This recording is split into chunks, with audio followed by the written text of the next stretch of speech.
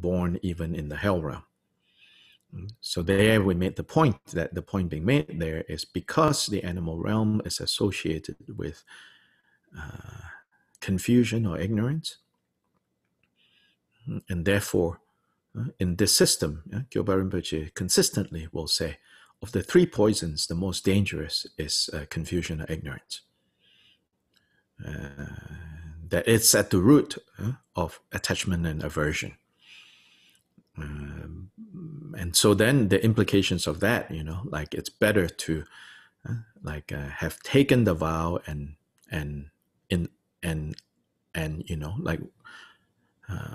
circumstantial reasons we break the vows, then at least, we are not doing it ignorantly. We know, oh, that's a breaking of a vow. And so how much he values clear seeing over ignorance, and that ignorance is a silent killer, so to say. We say, smoking is a silent killer, but ignorance is a real silent killer. And so then in that discussion, I remember some of us were concerned about our pets, oh, how can we say that they are in a terrible state? And I said, because they cannot make moral choices is the point being emphasized there. But that's not the end of, so here we saw, the elephant, right, being hunted by these hunters. And even the elephant can generate this thought, that, oh, I'm going to offer myself to the Buddha. And so there are other, clearly examples, especially in the Jataka tales, where Buddha, in his previous life as bodhisattva, or this or that stage, there then it's different. Now we're talking about, those who are already on the bodhisattva path, maybe third bhumi or fourth bhumi or whatever, for whatever karmic reasons that have ripened, they are temporarily born as this or that realm of existence. So then it doesn't apply. Doesn't apply in the sense that they are breaking karmic rules, but doesn't apply as in they are more evolved in their mind states. So whenever we talk about like the faults or the disadvantages, faults in that sense, the disadvantages of being a hungry ghost or being a hell being, being an animal, that is talking about not those beings that are already on the bhumis, on the bodhisattva levels. We're talking about helplessly being born into those realms and not having accumulated any clarity. Yeah. So this point, I point out here again. 422 is a very interesting one, and I think even though the commentary is very short, I think this is a very helpful one. So it says, people claim that self-grasping is to be abandoned since one passes beyond samsara due to the absence of self-grasping. This statement, of course, is everybody like, oh yeah, of course it's true, we go beyond samsara when we have finally been freed from self-grasping. And so, of course, we have to abandon self-grasping. Here, provocatively, Kyopa Rinpoche says, to deliberately grasp a self and to gather accumulations. So maybe I will modify this translation a bit. I don't know the Tibetan, but I based on, I think, what the meaning of this is to say, to deliberately grasp a self in order to gather the accumulations is a skillful means. Yeah. Not and in the sense of like two things. Grasping at the self and gathering accumulations is a skillful means. But to deliberately grasp at a self in order to gather accumulations is a skillful means. Or can be a skillful means. That is. In fact, it is, because now again, to emphasize doing things with clear understanding. And even if it is to temporarily grasp at a certain sense of self. So this statement really points to, I think, a major problem that a lot of us have, when we practice Dharma.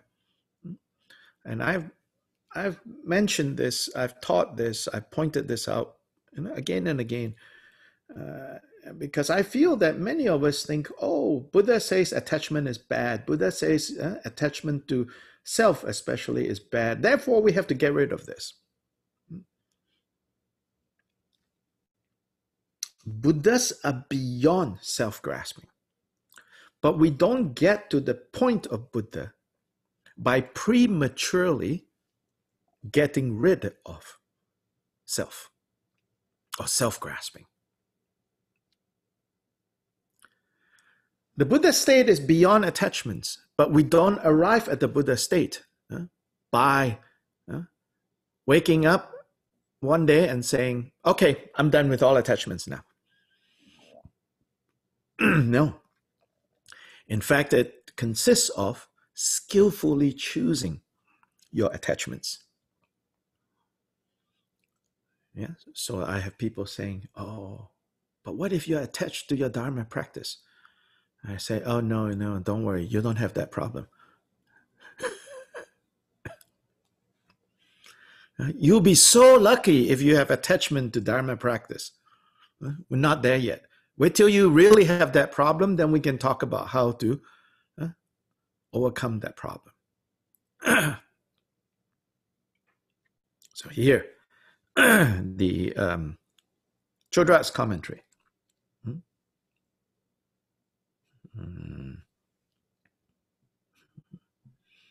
Chodrat's commentary.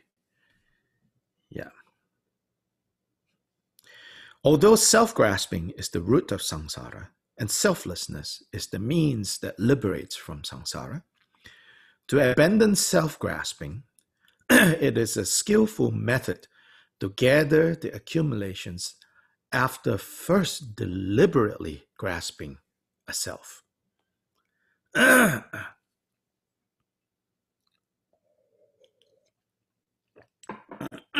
Just a side note, I don't like this capitalizing self and selflessness.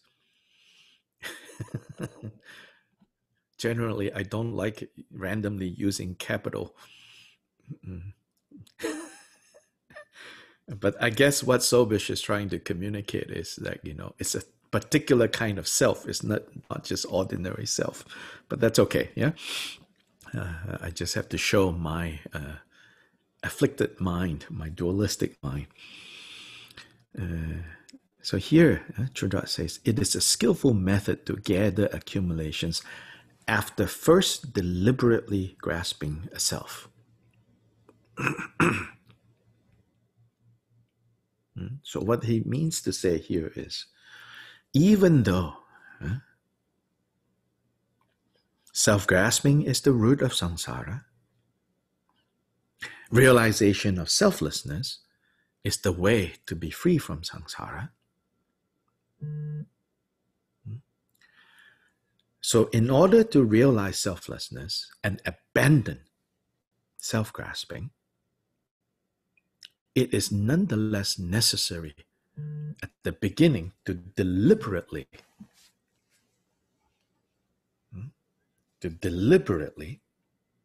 grasp at a self, or grasp at a type of self.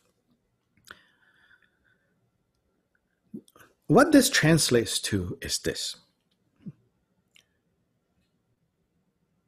You need to care that you don't want to suffer anymore. That is a form of self-grasping. Right? You need to care enough to say, I don't want to suffer anymore. So that is a skillful self-grasping. It is a form of self-grasping. Because it's still based on that, notion of like, I don't want to suffer. And it says you have to care that much, because there are people who go about their lives like, I don't care, and then they'll never get out of this mess. Just like in the next line, it says, however, if one lacks that skill, the mere aimlessness of not grasping at any phenomena as the self is an aspect of delusion. So many people have this problem. The mere aimlessness of not grasping any phenomenon, any experience, any situation as the self is an aspect of delusion. This line is so beautiful and so important.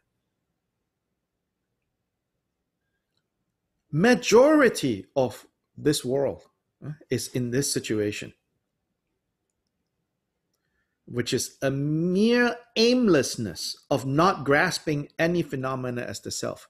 Meaning most of us don't even care enough, aren't even sensitive enough to the fact that there is a problem. So superficially, it looks like, oh, they are carefree, as we say. Oh, not a care in the world. Look how well they're doing. They don't even need the Dharma. They don't even need to practice. They're just going about their lives. Yeah, forever. You'll be in samsara. So that form of non-grasping keeps you.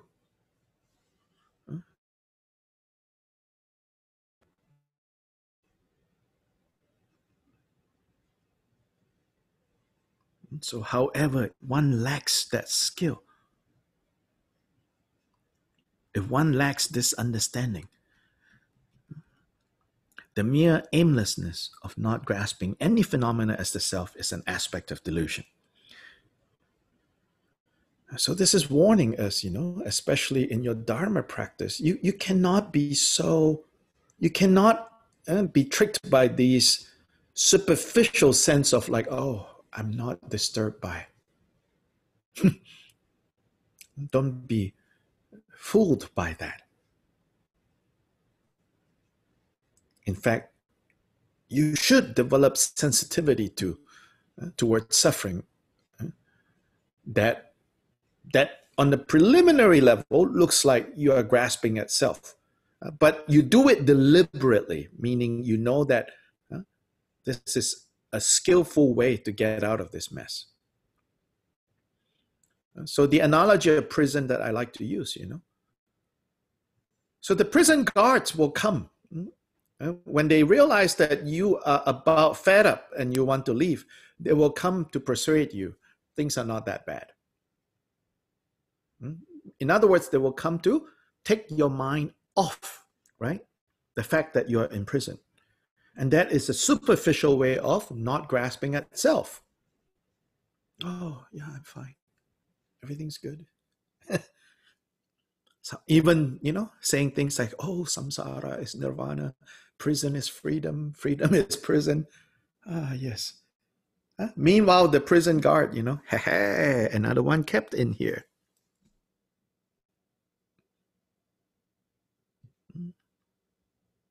One less jailbreak to worry about.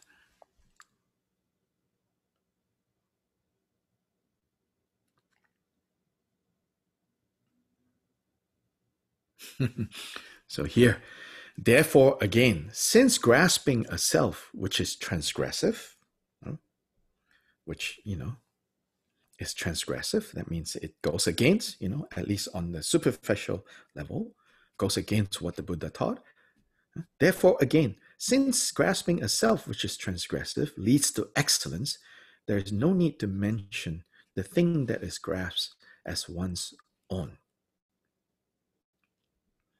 This line here, I don't really understand. Therefore, again, since grasping a self which is transgressive leads to excellence. So, I mean, I understand, but it's a little unclear why Chodra wrote it this way. Basically, this line is saying, since grasping at a self, which ultimately doesn't exist, can lead to something good, then grasping at things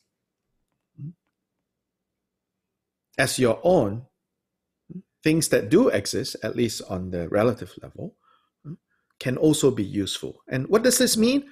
Next line. So next line means you can help us understand this line we just read. One must also grasp such things as waters and flowers, which are not owned by anyone, as one's own, and then offer them. So it's saying here, not only grasping at self in a skillful way can be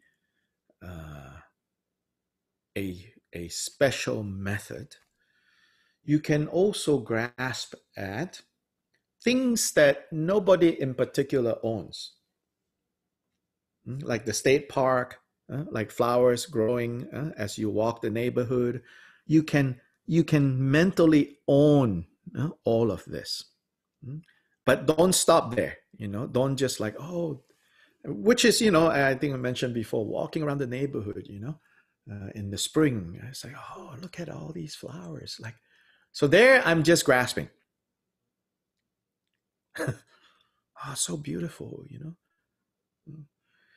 Before that grasping, I think maybe my mindset is more like of unawareness, even just walking around completely up in my head, maybe thinking about things, not even. That's not so good. Next step is start paying attention. And then at the beginning of paying attention might be, oh gosh, this house is ugly. Oh, that house is nice, right? But then at one point, it's like, even the houses that I used to think, oh, the yard is really ugly. But instead of focusing on that, sometimes I started to focus on, oh, how much the people that live there are comfortable with, whatever messiness that I think is messy. On some level, they're comfortable, and the joy, right? Then I say, yeah, everyone has a home here, and this little daffodil, I might think it's not placed in the right place, but whoever put it there, probably gets pleasure from it. Then I think, oh, that is, so that's still grasping, So the next level here is that after you grasp that, right, then you offer them. So Bodhicayyavatara says, if all that is not owned by anyone is grasped by the mind and correctly offered to the Supreme Sage and his sons, may the excellent ones worthy of offerings and endowed with great compassion regard me with love and accept these offerings of mine. This is in the second or the third chapter of Bodhicayyavatara. It's part of the ritual of accumulating merit before receiving the Bodhisattva vows. So Shantideva says, you offer all the things that you can gather together physically, as much as you can. Then when you have exhausted that, then you have to gather with your mind all the things that you cannot physically own, but you can mentally own them and then offer them.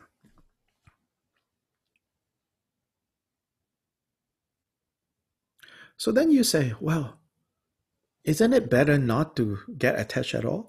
Actually, here is saying, no, that is not really non-attachment. That is just a blanking state of mind, oblivious. And that is a fundamental problem. Lack of seeing. And then when we start seeing, at first it's critical seeing, like dualistic seeing. Oh, this is good, this is bad, this I like, this I don't like. Then you can progress to the next stage and see beauty. Then beauty, don't get stuck there as mind. Progress to the next stage. Offer the beauty. Then next stage, offering the beauty, not just offering the beauty and the joy and the pleasure, but offering it with the hope, with the intention that the merit of this offering can be shared with those who have no capacity to enjoy right now. May they enjoy this. Now bodhicitta. Then in this way, it says, you can truly get beyond self-grasping and confusion.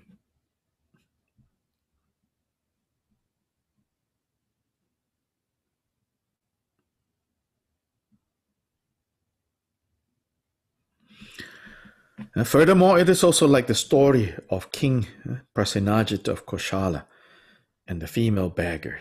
In brief, this is so because one must combine everything of samsara and nirvana within one's mind and offer it.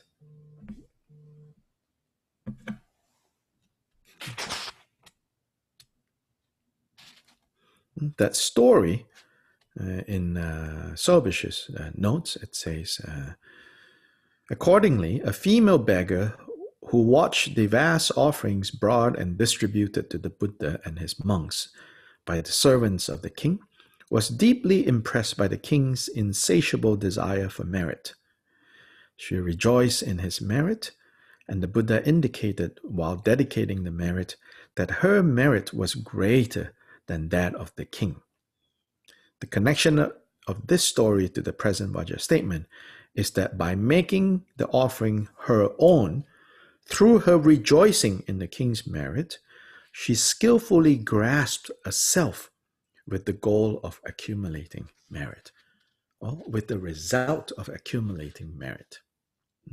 I don't think she's there like calculating, right now I should, grasp at the self so that I can offer this and I can, get merit. But that her mind was so broad.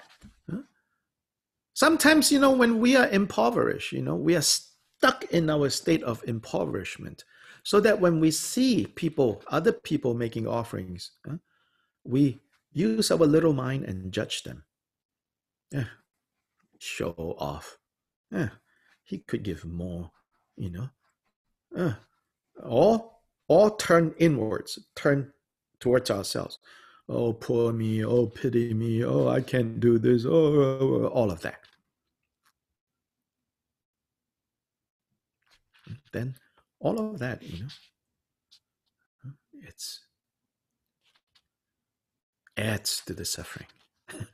The causes of suffering increased. But if you know how to relate, if you know how to, then when you watch other people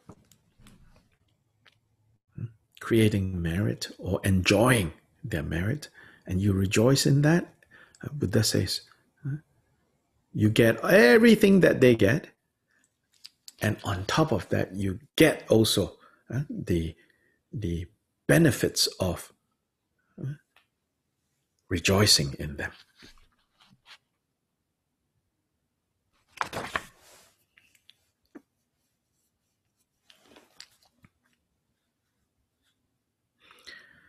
Sobishus notes, to be truly able to abandon the self requires skill and discriminative knowledge supported by merit. Since the self has many subtle aspects, and anyways, this self doesn't exist, doesn't truly exist. It's a mistaken thing. Has many subtle aspects. These must first be clearly identified.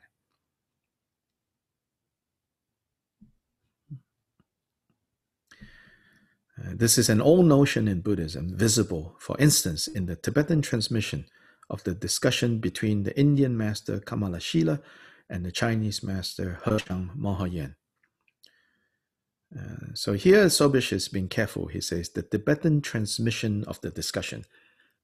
So he knows that there are more research done now that says that this supposed exchange or debate between Kamalashila and Heshang never literally took place like this. But later Tibetan sources say, these two masters had a debate because the King Trizon Detsen, asked both of them to debate. This is according to Tibetan history, saying at one point the Dharma king of Tibet, Trizon Detsen, asked the Indian Buddhist representative, represented by Kamalashila, and the Chinese Buddhist representative, represented by this monk called He Shang Moheyan, to come together and debate. Because apparently they were teaching slightly different ways of approaching Buddhist practice. So the Tibetan king wanted to decide, for the country of Tibet, which way should we follow? Then, according to this story, the way the Tibetans tell this story, or the mainstream way of telling this story, Kamalashila, the Indian side, won this. And Mohayan lost this. And the king says, from now on, only the Indian version should be taught in my land, and this other version, please leave. It says he banished them back to China. But now there's a lot of research done to show this story is a much later story. First of all, these two masters, they never met face to face to debate. If anything, the king did ask, and they wrote responses. Then the king. Then there's also evidence that showed that, in fact, the Chinese Buddhist tradition continued in Tibet, because we have later Chinese monks working with Tibetans, translating sutras and texts into Tibetan. So that the scenario. But anyway, the way Tibetan sources present this scenario, the way the mainstream Tibetan sources present this supposed debate, is what's being repeated here. So Kamalashila's principal criticism of He Shang was the latter's inability to skillfully combine method and discriminative knowledge. He taught, according to the Tibetan tradition, that He Shang taught, a dhyana practice, meaning a meditation practice of non-mentation. That means not letting thoughts proliferate, not letting thoughts continue on and on and on and on, which he introduced to everyone as the abandonment of all practice and as a simple dwelling in non-thought and non-action. So Kamalashila, the Indian master, instead explains that non-mentation does not mean mere absence of thoughts. Instead, it is non-objectifying or non-apprehension, which is only achievable by a person who carefully analyzes with discriminative knowledge. Thus, first one must correctly identify a thought or conception in one's cognition, and after that, one may remove it through non-mentation.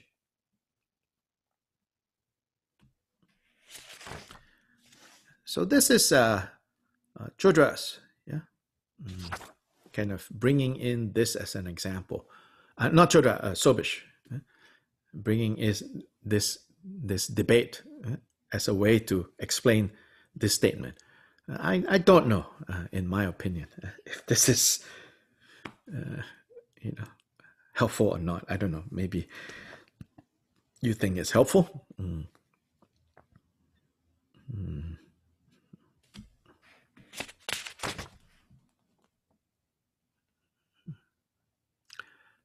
But continuing, and this might be helpful.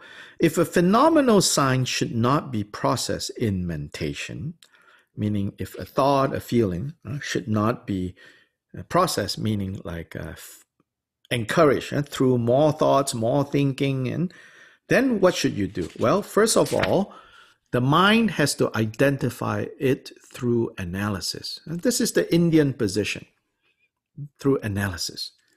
Following the identification, the fire of correct gnosis will consume the dichotomizing or the dualistic conception that processes such a mentation, as two sticks of wood rubbed together are consumed by the fire they produce.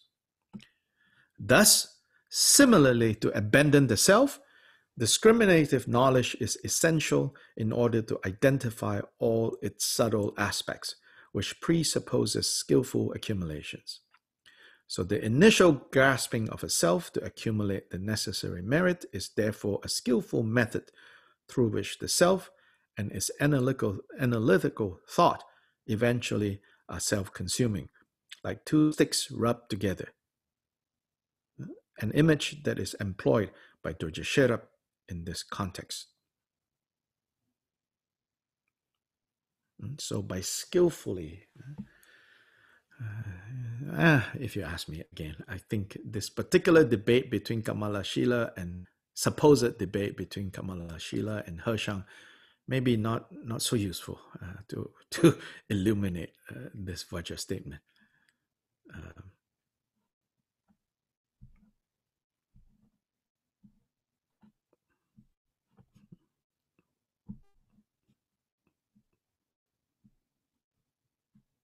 Anyway, questions, comments?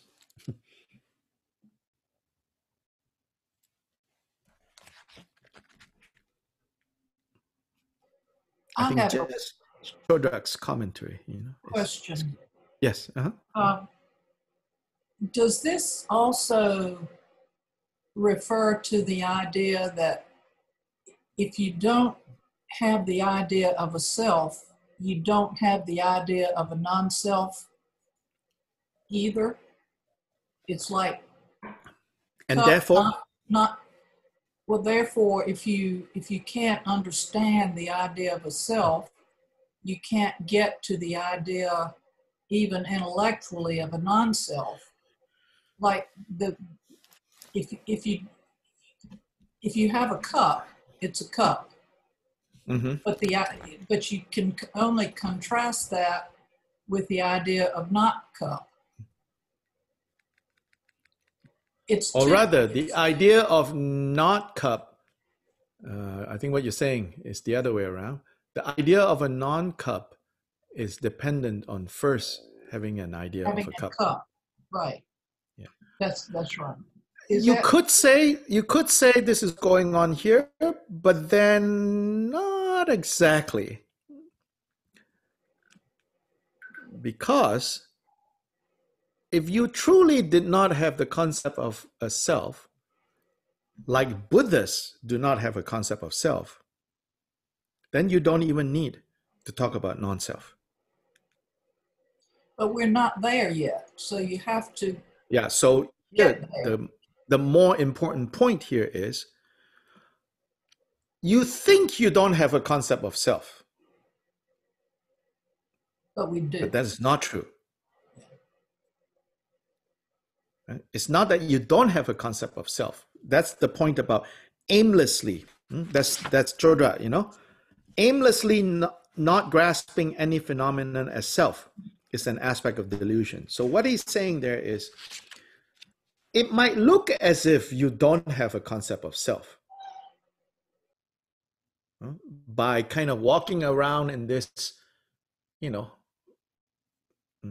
dissociated, maybe, like I'm not attached to anything. I don't care about anything.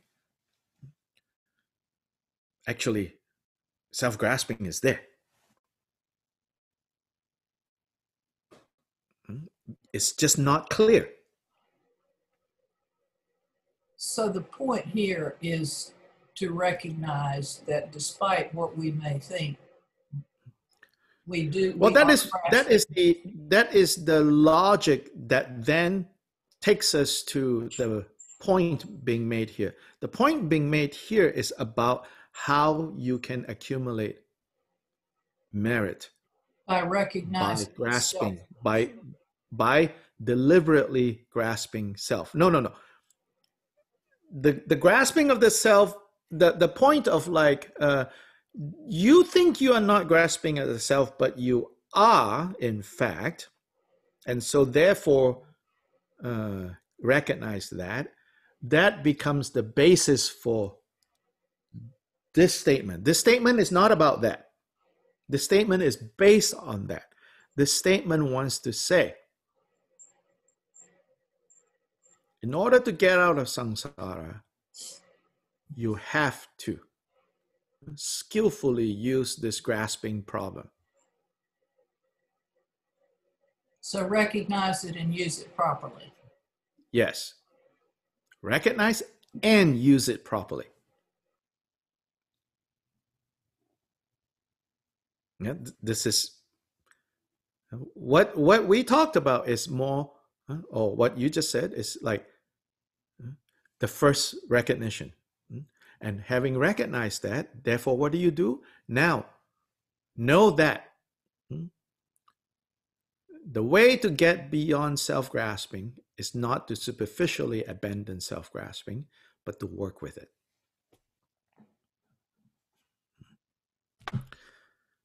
To me, this is also kind of like an ancient statement to address the problem of what now people have become kind of a, I don't know, I don't see so many essays or things, but a few years back you see a lot, this whole thing about spiritual bypassing, the dangers of spiritual bypassing. So this is related to that, using a sense of like, oh, I'm spiritual, I'm a Dharma practitioner, to not, right, see that, you're quite a mess, and not wanting to deal with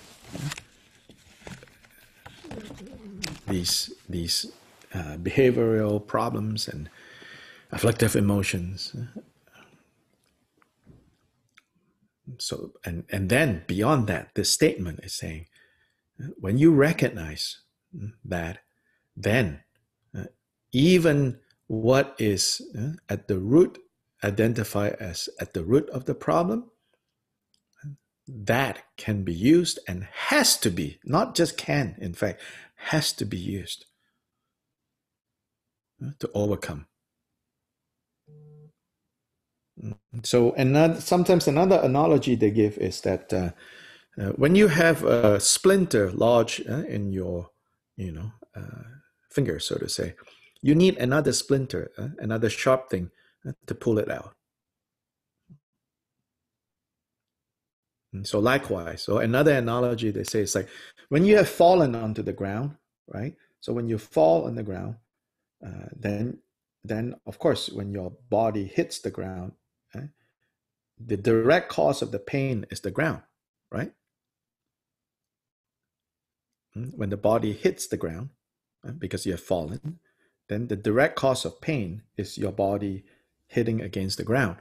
But to get up from the ground, you need to rely on the ground, push up against the ground to get up. So likewise, although self-grasping is ultimately the cause of wandering in samsara, you do not get beyond self-grasping by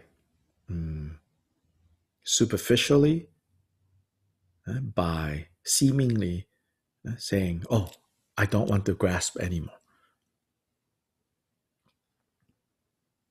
In fact, the path consists of skillfully choosing what to grasp and what not to grasp. What are healthy attachments given the situation that we are in? And then moving on, then giving up those attachments, then the next set of attachments, so to say, and gradually refine and train ourselves.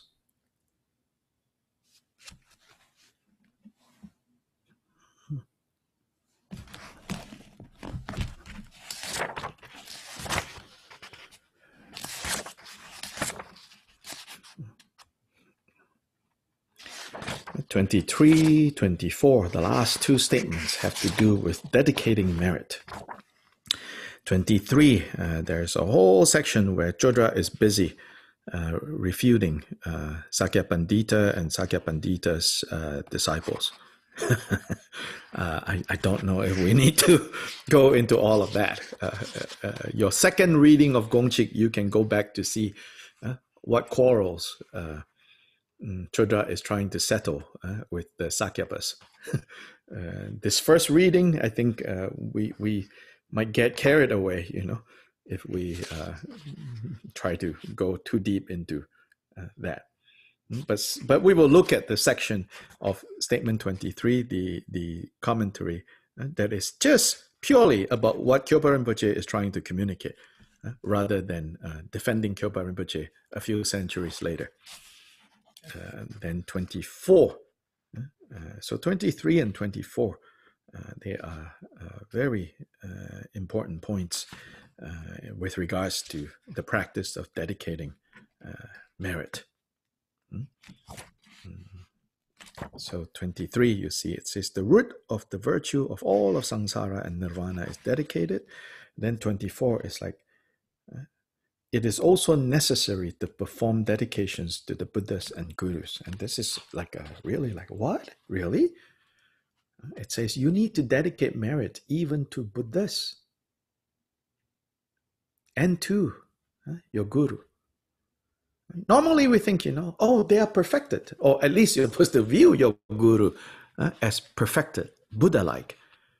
Then, do we still need to offer merit to them? According to Kyopa Rinpoche, yes. And it's like, oh, wow. What does that mean? So we'll look at that. Then with that, we finish this chapter on the training of the Bodhisattva, chapter 4. And then we have chapter 5.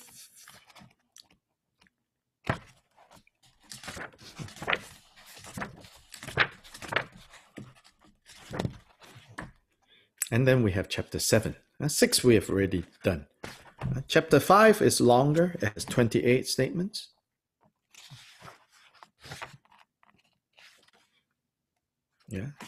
Chapter 5, it's on the third of the 3 sets of vows, the Vajrayana, chapter 5. Then chapter 7, the resultant state of Buddhahood. Then there is an appendix, a supplement chapter, which is all the statements that I think Sherab Jungne decided is kind of repetitive. Yeah, so he put down, he gathered together all these evocative statements that he remembered hearing Kyopa Rinpoche say.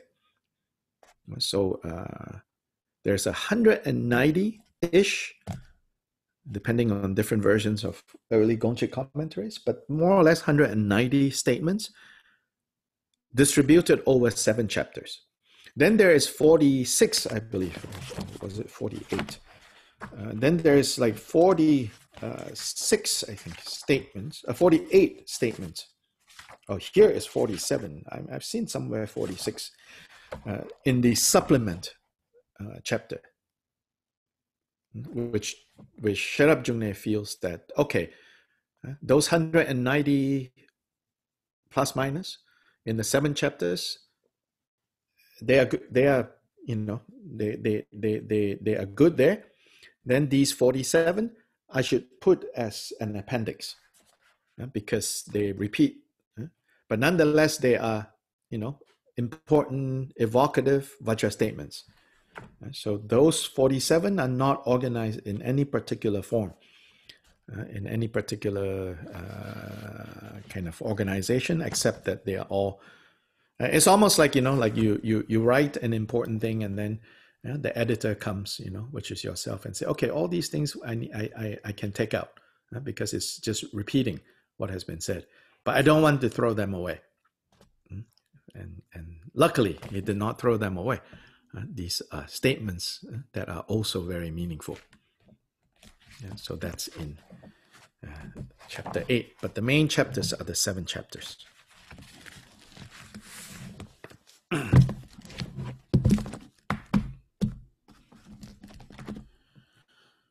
So tonight there is Drigong Dhamma Kirti Sangha meeting, New York time. We start from 7 to 9. Changchu Sem Chorim Purje Ma Ge Barnam Ge Gyurje Ge Ba Nyam Ba Me Ba Yan Gong Nen Gong Du Bel War Shou. Okay, have a good day, and we'll see you all either tonight or on Friday. Thank you. Thank you. Bye bye. Gracias.